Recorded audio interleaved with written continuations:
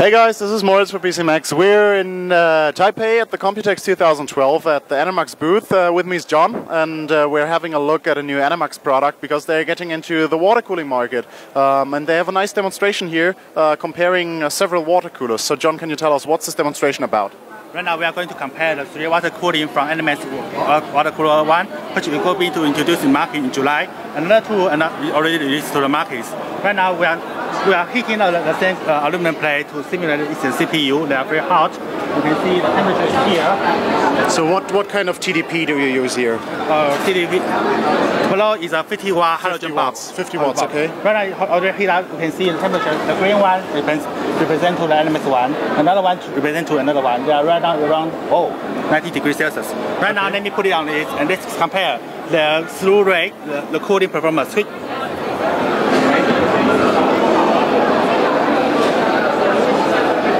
So you said something about different speeds of the pumps and of the fans. So can you tell us where they differ? So this is the Enermax product. At which speed does that run? The fan speed is this one is around 1,500 RPM. Okay. You know, there's always 10% tolerance. Yeah, of Another course. one is around 2,000. This one is around 1,800. Okay. But the main difference is the pump. The pump speed. The pump speed together with the cooling port plate, they represent 80% of the cooling performance of liquid cooler. Okay. If a good design one, they can carry more. If this part is better, performance is better, this one we can do some little bit cost down. Okay. So this is the core area.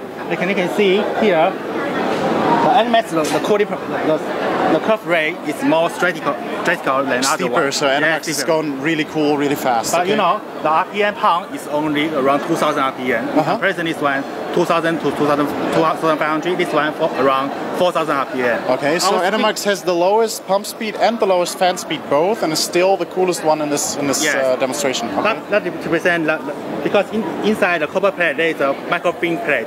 We have to do very strict QC control on the gap and do the right calculation of the liquid flow. Okay. Because if you let the flow run too fast, that liquid cooler and that water molecule cannot help to carry more heat. Okay. By maintaining the right speed, you can control it to collect more heat with each drop of water cooler. Yeah. Okay. So that's the secret. You did a lot of engineering there. Yeah.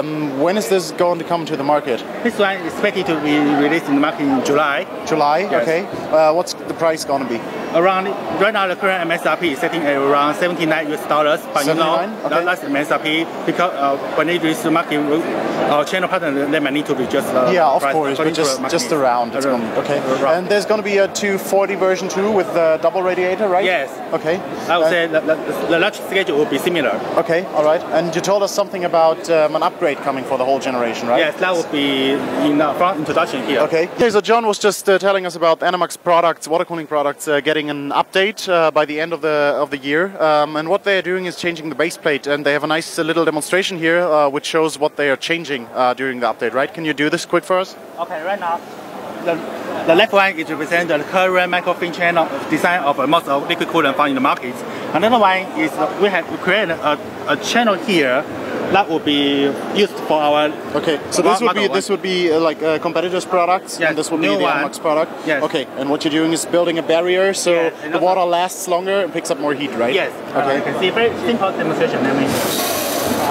Yeah, you can see the water stays much longer there and picks up more heat. Yes, yes. So to control the fluid at the right speed is very important for the liquid cooler water block area. So the Enermax water coolers will get even better by the end of the year? Yes, and even we don't need to increase the pump speed. Okay, cool. So this is going to come out in around December, right? In December, yes. Okay, all right. Thank you very much. Welcome.